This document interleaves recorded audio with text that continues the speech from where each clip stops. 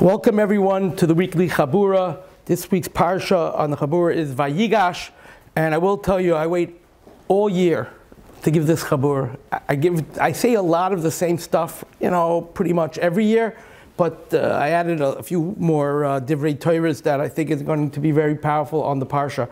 But this is a tremendous shiur, and this is the type of shiur that you listen to even not during Parshas Vayigash, because the lessons that we learn in it and the greatness of Yosef that we could see from this parsha is something that I think can affect us positively through the course of the whole year. I'd like to take the opportunity to thank Torah Anytime, like I always do, and Chazaq for everything that they do, for all the Mesiras Nefesh that they do for Klal Yisrael. All the videos and the Shiurim and the events that they run, just to be Makar of Yidin. Of course, I work for Chazaq, Baruch Hashem, and I go to so many public high schools every single day, and Baruch Hashem, it's just a big schus to be able to help all the Yidin that we are able to. This year I want to dedicate to a special friend of mine, a special chaver of mine. He's also my Talmud. His name is Dr. Ira Savetsky. I'm zocheh to learn with him many Fridays of the year. He takes it from his busy schedule. He is a very big plastic surgeon in Manhattan, and it's a big schus to be able to talk to him and discuss the parsha with him every single week. It's also his birthday. I think he's 30 years old? No, he's actually 40 years old. I was just playing around. He's 40 years old, and Baruch Hashem, he's zocheh to bring up many, 3 children, and he should have lots of nachas from his mishpacha and for many years to come. I'd also like to wish a mazel tov to a Talmud of mine, Rabbi Salmanzada, who actually had twins a few weeks ago. The names of his children are Gabriella Rose and Noah Abigail. And may he be zocheh to walk them down to the chuppah, and that they should be married to husbands who are b'nei Torah and truly Yarei Shemayim. Mazel tov to you, to Rabbi Eli and his mishpacha. I want to start off by discussing the greatness and the Yesod of Yosef HaTzadik. Who Yosef HaTzadik was. And no matter how much I will talk about Yosef, the hiddenness of what Yosef really was and the greatness of Yosef would probably take months upon months to really see the greatness of who Yosef was, and to even understand on our level the greatness of Yosef compared to the true greatness of Yosef. We probably don't have really an inkling of how great Yosef was. It's a tremendous shiur, and we're going to go into many different proofs of where we see the great midah that Yosef had of self-control.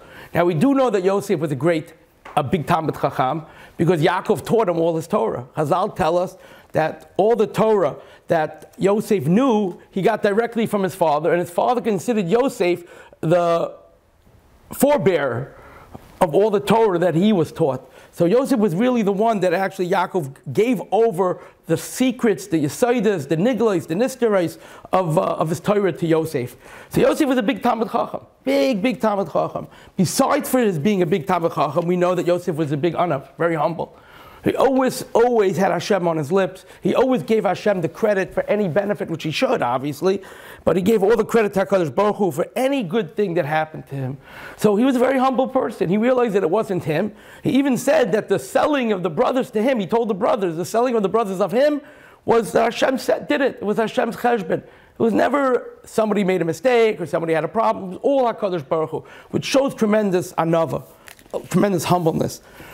But I think the midah that stands out, the trait that stands out the most in Chazal of who Yosef was his self-control. Yosef's self-control was, every time he had self-control, we could learn lessons our entire life. We know the Gemara tells us that if somebody, after 120, goes up to Shemayim, and he's standing in front of the Bezdin, and he tells the upper courts, the higher upper courts, the Malachei Ashares, whoever is judging him, HaKadosh Baruch Hu, that he had taivas, he couldn't control himself. Therefore, that's why he never learned enough Torah, and that's why he had other issues, because he was a big Baal Taiva. He had so much good in his life. He was a good-looking guy. He had a lot of money. So the Malachim are going to tell him, the angels are going to tell him, were you greater and more handsome and had bigger taivas than Yosef? No. And yet he never sinned once. So Chazal is telling us right away that if we want to know who is the person that actually stands up for self-control, the one that we learn self-control from, the ultimate self-control was Yosef. He was the ultimate in self-control, in controlling his desires and not giving in. He was so many years in Mitzrayim. He was so many years in a terrible, terrible place. He was torn away from his father's Torah, from his father. He was torn away from the family, from the brothers. He was torn away from his ruchnius. And he was sent to the worst place in the world at the time was Mitzrayim. And yet he was able to have self-control the whole time he was there. But that's just on an overview. I want to show you specific details where we see Yosef's great self-control, not just in Inyane of Arayas, not just into a relation matters, but even in his daily living, the self-control that Yosef had. Now we do know, I'm going to jump ahead a little bit to Parshas Vayechi, and then we're going to go back to Parshas Vayigash. We do know that Yaakov, when Yosef and Yaakov met, Yaakov, you know what, let me actually go to a timeline. I think this is important because I worked on this timeline a little bit. It didn't take a long time, but I worked on it a little bit. The timeline of Yosef's ages in Mitzrayim. Yosef was 17 years old when he was sold. When he was sold and he was kidnapped, he was 17 years old. Then he spent 13 years working for Potiphar and being in prison, which means he worked for Potiphar 1 year. Then he was thrown into prison for another 10 years, which was added another 2 because he said Zachrani, and he said 2 words that he should be remembered by the butler to Paro. So he spent 13 years in prison, which means 17 and 13 means he was 30 years when he became viceroy in Egypt. When he became in command, he was 30 years. 17 years he was sold, 13 years he was in prison and working for Potiphar, and 30 years when he became viceroy in Mitzrayim. Now, we do know that when he met his father, it was 9 years after that. So he was 39 years. Why? 7 years of plenty when there was no hunger in the land, there was plenty. And 2 years of the hunger, the brothers came down already. And then he revealed himself, and then he met his father. So he was 39 years when he met his father. And for the next 17 years after he met his father, he did not see his father. And that's what we're going to discuss right now. It's brought down that Yaakov met Yosef 1 time, Chazal tell us. Yaakov met Yosef 1 time after the 22 years that he was missing, that he didn't see Yosef, he met him 1 time. And then for the next 17 years that Yosef was in Mitzrayim with Yaakov, Yosef never visited his father. And Chazal tell us the reason why Yosef never visited his father was because Yosef was scared that his father would ask him what happened, and he would have to reveal what happened about what the brothers did to him. And Yaakov would end up, I don't like the word cursing, but Yaakov would be very angry at what the brothers did, and who knows what would happen. Who knows what would happen? So even though Yosef was so close to his father, Yosef loved his father, besides as a father, but as his main Rebbe, Yaakov was Yosef's main Rebbe, and yet, Yosef did not visit his father 1 time for the 17 years after Yaakov met initially with him till right before Yaakov died, and then he called down Ephraim and Menashe, and he wanted to bless Yosef, because Yosef did not want his brothers to get hurt. Unbelievable self-control. He didn't see his father, his Rebbe, but not to hurt his brothers, that his father should find out. But the Chazal tells his father did know what happened. His father knew what happened. And we don't see that Yaakov actually asked Yosef, where have you been? There were no messages that Chazal tell us that Yaakov sent messages, where are you? I met you yesterday. I don't see you anymore. It's been a week, it's been a month, it's been a year, it's been 10 years, it's been 15 years, 17 years. Yaakov and Yosef are living in Mitzrayim, and Yosef doesn't visit because he doesn't want to hurt his brothers. But why didn't Yaakov ask Yosef, where are you? Where are you? I haven't seen you. You show up 1 time and that's it. I'm your Rebbe. I want to teach you. Before I die, I want to teach you. So in reality, Yaakov did know what happened. But Yaakov also had self-control by teaching Yosef self-control. What does that mean? That Yaakov was teaching, Yaakov knew that Yosef didn't want to come for that reason. So the Rebbe was teaching the Talmud, as well as the Talmud was learning from his Rebbe not to have that self-control. Because that's the midah that symbolizes who Yosef was. Incredible. Yaakov never asked Yosef why he didn't visit him, because he knew that Yosef, so therefore he was building Yosef For every day, every month, every year, Yosef didn't visit his father. In reality, he was being built, and Yosef knew that too. Yosef knew that his father didn't ask him because his father was happy that he didn't meet him to ask him. So the Rabbi and Talmud relationship was taking place even though they weren't together. Unbelievable self-control of Yosef. Let's go a little further into Parshas Vayechi, and then we're going to go back to Vayigash. Parshas Vayechi, Yaakov finally calls Yosef over. And what does he do? He tells him, please bring your children over. Actually, Yosef brought his children over to be blessed. But Yaakov calls Yosef over because he's about to die. The Mitzrayim went to Yosef and told Yosef, your father is sick and he's on his deathbed. Do you want to come see him? Right? Or Yaakov sent for him. So Yosef went. I think Yosef went himself, actually. Right. He went himself. His father didn't even call him. Yikach hashnei banav ima. Correct. And then he was told that Yosef is coming. Yaakov didn't even ask for Yosef right before his deathbed because he was still building him. Yosef felt he has to go to his father now with Ephraim and Manasseh. So what happens? Yaakov starts by telling him, please don't bury me in Mitzrayim. Please don't bury me in Mitzrayim. It's not a good place. I want to be buried in Eretz Yisrael. I need to be buried in Machpelah. He goes through a whole arichas here. The Chazal tell us why he went back and forth. But he tells Yosef like this. When I came from Padan Aram, Mesa alai Rachel. This is what he tells Yosef. Rachel passed away, Eretz Canaan, Baderech on the road, Ba'ot Kivas Eretz, we were close to the land, but we were not in the land. Lavo Afrasa, to come to Afrasa, Ve'ekber Hasham, and I buried Rachel Imenu right there, on the road. Not even in Ma'or Machpelah. Yosef knew about Ma'or Machpelah, and Rachel is being buried on the road, right? Baderech Afras, he based Lechem.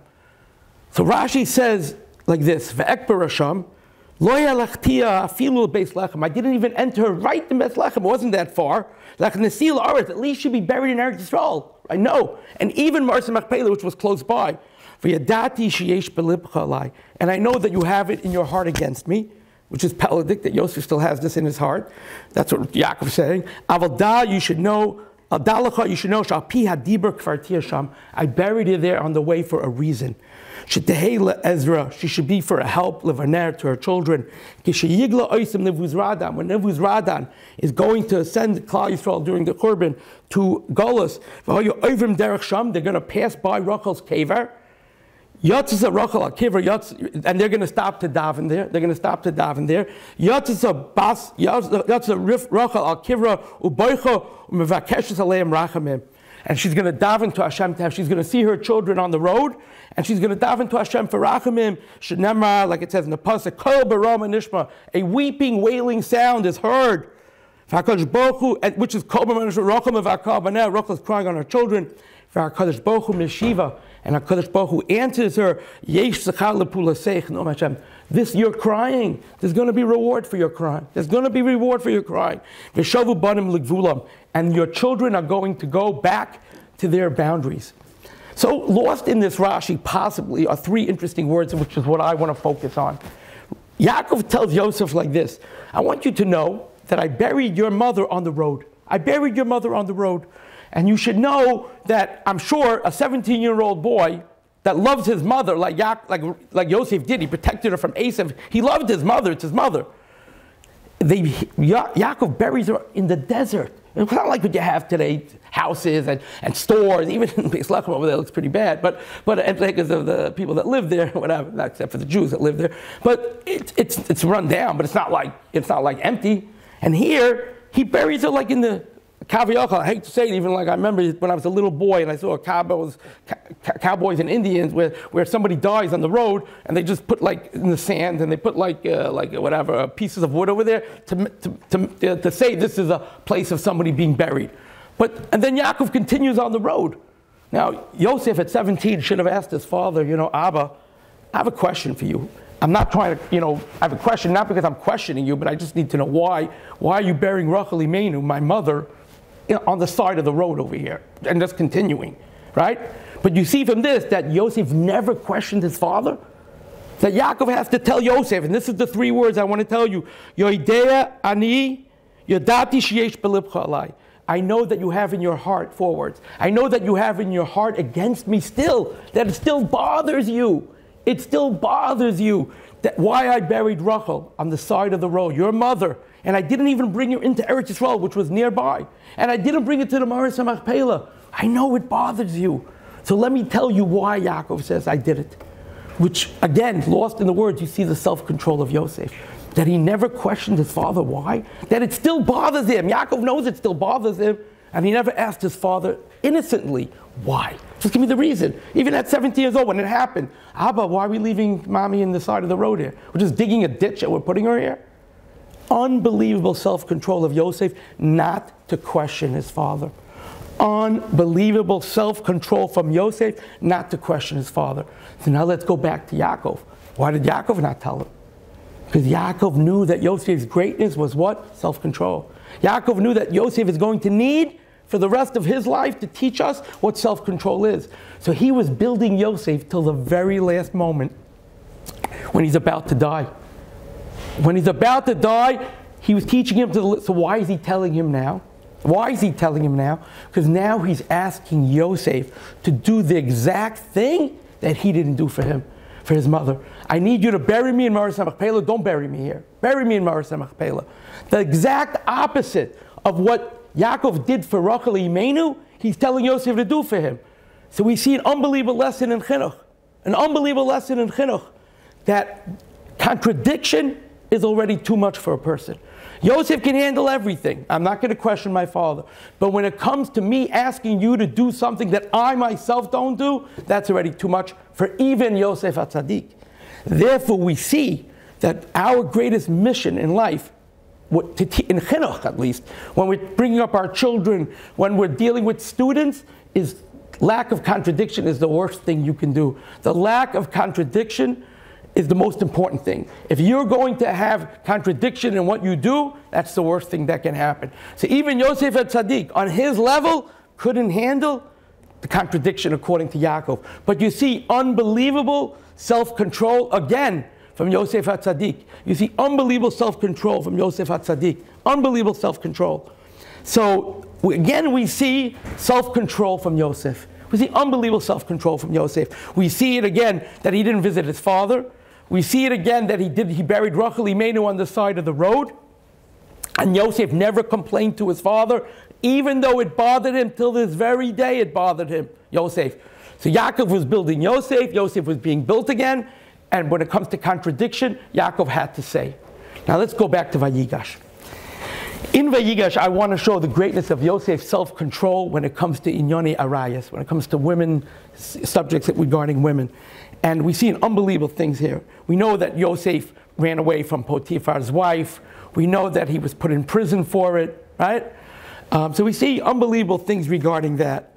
Now, the pasuk says like this. There's a pasuk that says, Vayomer Yisrael, when Yaakov was already told that Yosef was alive by the brothers, what does it say? Vayomer Yisrael Rav, the Lashon Rav. I want to know if this Lashon Rav, I didn't look into it yet. I should have looked into it before. But this Lashon Rav, Yaakov, the other time that it says the Lashon, the word Rav, is when Yaakov Avinu tells Esav, Yeshli Rav, I have enough. Yeshli Rav, I have enough. And over there, Esav said to him, Yeshli Kol. I'm sorry. Actually, he says he had a lot, but I just want to know what the word Rav over here means. But let's not discuss that now. But Vayomer Yisrael, Rav od Yosef bin Yichai. Again, like I said, I don't know what Rav means. It means plentiful, amazing, special. Rav, it's enough that od Yosef bin Yichai, that Yosef is alive. Eilcha, let me go. Ve'erenu b'terem amas. And I want to see him before he dies. I want to see him before he dies. Now, the word here, b'terem amas, is very interesting because there's no Yaakov doesn't have to give a reason why he wants to see his son. The reason why he wants to see his son is obvious because I haven't seen him in so many years. I want to see him. Why does he have to use the Lashon b'terem amas before I die? Yaakov had no idea how long he's going to die. According to, at this point, Yaakov should have lived to around 175. He lived to 147 for a different reason because Yaakov was asked by Paro. We'll get into that next week's parsha. But what happens is that Yaakov officially thought he was going to live to 180, 175, like Avrohom and Yitzchak, because Chazal tell us that you live, the Gemara teaches us, that a person lives close to the age of his father. Therefore, Avrohom lived 175, because the Torah teaches you so he shouldn't live to 180, so he shouldn't see Esav. But really, he was supposed to live to 180. But because of Esav, he lived to 175. You shouldn't see the evil of Esav. And we know that Yitzchak lived to 180, right? And therefore, what? Yaakov should have lived within those two, either 180 or 175. So at this point, he was what? He was 130. When he met Yosef, he was 130 years old. So he still feels he has another, 50 years according to the Cheshbon. Yet he says, let me see him before I die. No, I want to see Yosef because he's my son. That's question number one.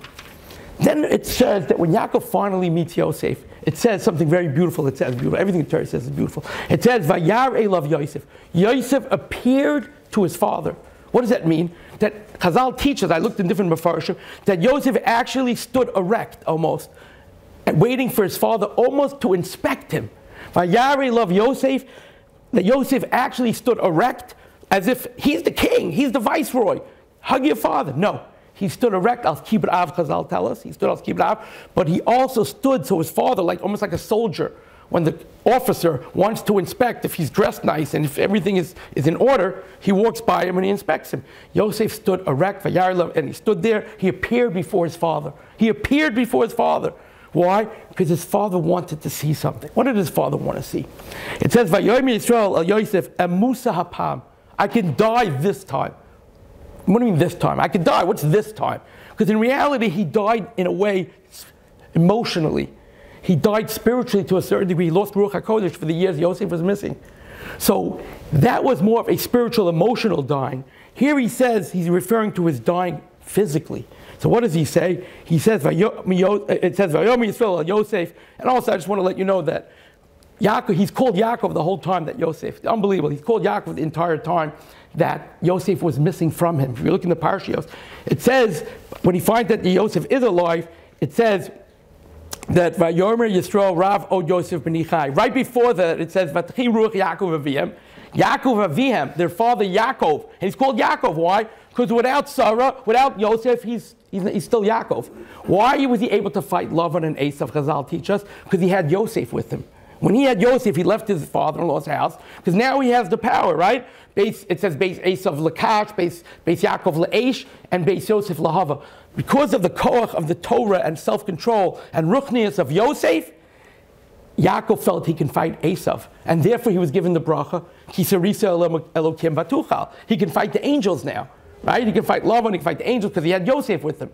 Right? Therefore, without Yosef living, that he thought Yosef was missing, he's always called Yaakov. But here the pasuk switches. When he finds out that Yosef's alive, listen to this. It says before, Yaakov found out, and his spirit rose, Vayomer Yisrael. The pasuk changes him back to Yisrael. Oh, Yosef Benichai.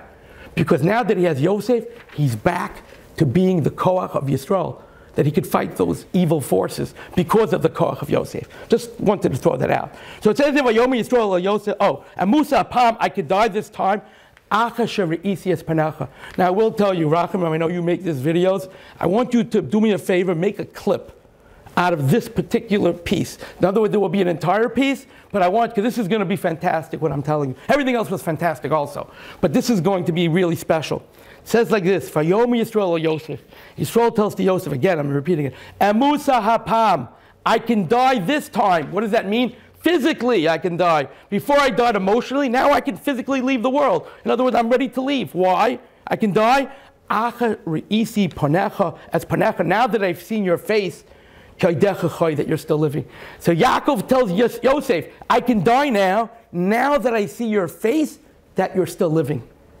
So the kasha really is why does Yaakov have to say, now that I've seen your face? What does the face have to do with anything? All Yaakov could have said is that Vayomer Yisrael Yosef and Musa Apam, I could die now, right? That you're still living. Now that I see you're still living, I could die. What's the espanecha? What's that I see in your face? What is the addition of now that I see your face? So I saw a few unbelievable things on this. My brother, so Gezun Zain El Yakim, who I always call for any shaila I have. I used to call my brother Aaron Zatzal, Rabbi Aaron Walkin Zatzal. I used to call him for hashkafa, for every shaila, every pasuk, every medrash, and he would answer me.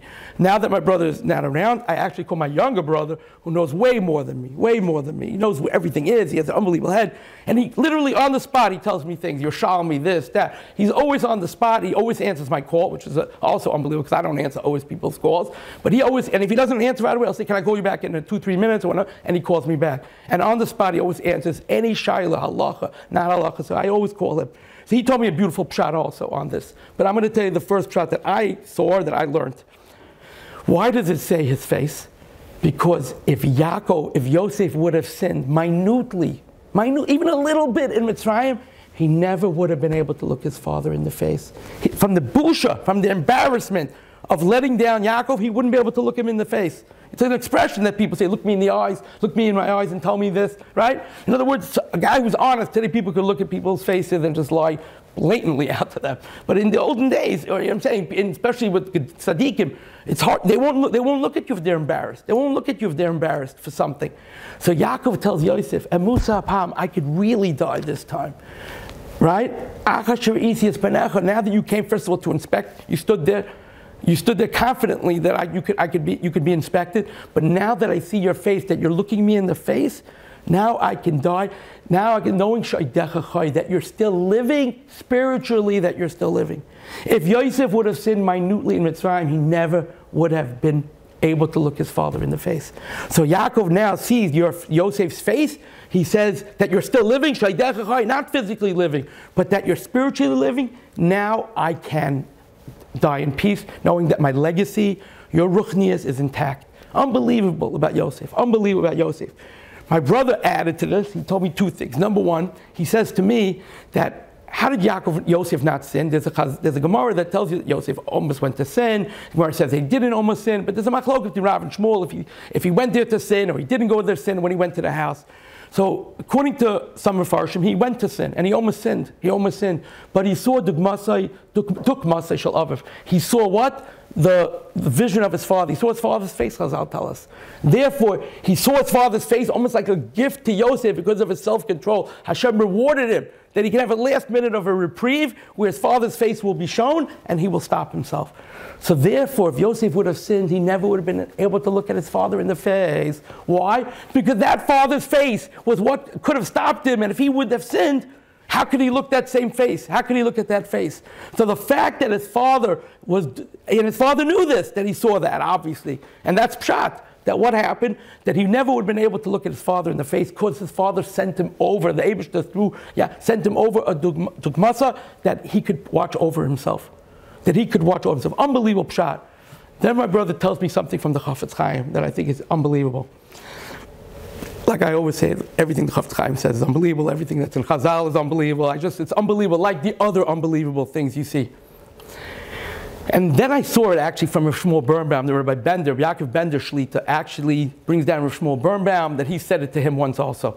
Because I saw it in his book. He has a very tremendous book, Rabbi Bender, on Chumash. I always look at it every week. It's good hashkafa and stories and really, really, really power. I love to read his two books on, I go through 40 different svarim, 40 every single week on this share, to know what not to say also, to know what not to say. But I always go to his two svarim to just see what he says to get an idea. And he brings down Rav Shmuel Birnbaum. My brother said it from the Chafetz Chaim. And he goes back to the question that we had of B'terem Amos. Why did Yaakov have to say that? Let me go down to see him before I die. Before I die. Let me go see him. That's what we asked. 10 minutes ago, we asked that. Before, in the beginning. So he wants to say like this, Chafetz Chaim and Shmuel Birnbaum. And maybe Shmuel Birnbaum brings it actually down from the Chafetz Chaim. But he says like this, that Yaakov knew that if Yosef overcame the great nisyonos that happened to him in Mitzrayim, he knew that he would never be Zaycha to see Yosef in Olam Haba. Yaakov Avinu, with his Torah, being an Av, father of one of the Avos, Yaakov felt that Yosef's greatness would be so great that he would never be able to see him in Olam Haba. So he says, I need to go down. He wouldn't be Zaycha. He wouldn't be Zaycha. I need to go down before I die so I could physically look at him, because I don't think I will ever see him again in Olam Haba. Because of his greatness of self-control, he felt he wouldn't see him again in Olam Haba. Unbelievable, unbelievable. Yosef HaTzadik. I need to explain this to you, that when a person has nisyonos in his life, when a person has challenges in his life, when a person is being tested in his life, and he overcomes nisyonos, he's on such a darga that even a Yaakov Avinu felt that he won't be in the same level. And that could be what it means when it says b'mokim shabal tshuva mein tzadikim gemur ma'imdim. A Baal tshuva, the Nebuch has to go through, not Nebuch, but is challenged with so many challenges, and he overcomes it to a certain degree. to a certain degree. Not saying he's higher level, but he's in a different level. Different level, whatever that means. Is he higher level, not a higher level? It's hard for me to believe that he means he's on a higher level, but a different level. They get different, different rooms in the Olam Emes. But listen to this. Yaakov Avinu was scared that Yosef had reached such a darga of self-control in Mitzrayim that even Yaakov, with all his self-control and even with all his suffering, would not be on the level of Yosef HaTzadik, and therefore he would never see him again. Not in the next world, and only in this world. So therefore, when he saw his face, he said, I saw you've not sinned, right? And you're still living, but I got to see your face. I got to see your face one last time, at least one last time. Unbelievable. And I want to tell you, to me, if I have a Chase account, Chase bank account. You want to check it up, you can check it up. No pun intended, check it up. But anyway, I have a Chase account, and they ask you questions when you when you actually make your account online, at least. Security questions. One of the questions I always see is, who would you like to have met in your lifetime? And always, without even thought process, I write Yosef. That's what I write. So if you ever want to go into my account, one of my security answers is Yosef. Just hey, listen, it's nothing to take. I'm just kidding. I have everything I need. Yosef, I always write Yosef. Why? Not just because he was so good looking. I want to see how good looking can a guy be. But to see someone that was so good looking and the self-control that he had in his life is so powerful to my life, to know that somebody out there, many times when I was growing up, many times I was challenged, not like that, but I had my challenges in life, and I always, whenever I overcame my challenges, it was always the thought of Yosef HaTzadik being in Mitzrayim, away from Torah, away from the Avos, being in a foreign land, kidnapped, torn by his family, hated by his brothers, sickest place in the world, Mitzrayim, yet he remained tzaddik. What a lesson for us in this Gullus. What a lesson for us. That don't say, oh, I'm in Manhattan, I can't control myself. Don't say I have an iPhone and nobody's in my room, I can't control myself. Don't say no one's looking, I can't control myself. Don't say for a few moments only. Think of Yosef. The same way the vision of Yaakov appeared to Yosef, now the difference is he knew what Yaakov looked like. But the stories of Yosef, you can paint a picture of who Yosef was. So you don't need to physically see Yosef's face, you need to know his actions. So that Yosef HaTzadik should be an inspiration to everyone in the world of self-control. And that's why, in the Gemara says, in Bezdin Shalmala, when they ask a person, why did you sin? Why did your taivas take control? You'll say, oh. So they're going to say, no, were you greater than Yosef HaTzadik? Were you greater than Yosef? And look what he did. So he's Yosef. No, it wasn't one time. It was all the time. Yosef understood he has a mission in this world. He understood that his life is going to be a legacy for the rest of Klal Yisrael. I need to be on top of my game. I know that my actions are going to affect Klal Yisrael one day. I know that I can't do this to Hashem. He always had Hashem on his lips. The greatness of Yosef HaTzadik, I'm just scratching the surface of who Yosef was. But believe me when I tell you I'm scratching the surface. Who knows the greatness of Yosef? The fact that he didn't send a message, the fact that he didn't complain to his father about Rachel, the fact that he didn't visit his father, the fact that he forgave his brothers, the fact that he didn't sit in Mitzrayim, this is unbelievable stuff. Do you know how many times Yosef cried when his brothers came to him? The pasuk tells us how many times he left because he couldn't handle it anymore. But he knew the brothers have to go through this. I'll go back in. I'll go back in. Forget about my emotions. My brothers who threw me away, I don't care. I need them to get forgiveness. Unbelievable. Unbelievable. So I want to end with that. I want to thank you all for listening. An amazing shiur. Yes or not? Is that an amazing shiur?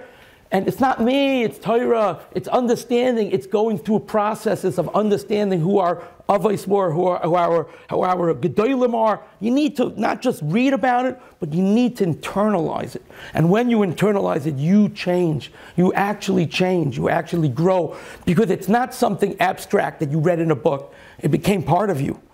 Yosef HaTzadik is neschayev everyone to self-control, taivas, money, eating, whatever it is, self-control. Unbelievable. Because when you have self-control, then you can have a HaKadosh Baruch Hu in your life. If you don't have self-control, then you're worshiping the thing that you have no control of. So you're not even worshiping Hashem. You're worshiping the thing. If it's eating, it's that. If it's drugs, God forbid, chas v'shalom, it's that. If it's looking at improper things, it's that. You're in control. Whether it's a cigarette, it's controlling you. You need to be in control, and I give you all a bracha that we should work on ourselves and be zocheh, not even to come to Yosef's level, but to understand the level, and that alone will protect us. Have a wonderful Shabbos, everyone.